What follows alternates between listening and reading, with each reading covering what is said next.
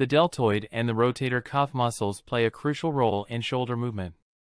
They act as a force couple, which is a term used in kinesiology to describe a situation where two or more muscles create forces that simultaneously act in different directions to perform a rotational movement around a joint.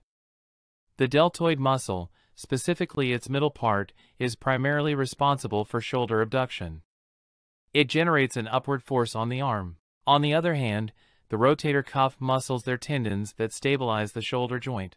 When the deltoid muscle contracts to lift the arm, the rotator cuff muscles, particularly the supraspinatus and infraspinatus, contract to create a downward force on the head of the humerus. This helps keep the humeral head within the glenoid cavity of the scapula, thus preventing it from slipping or dislocating.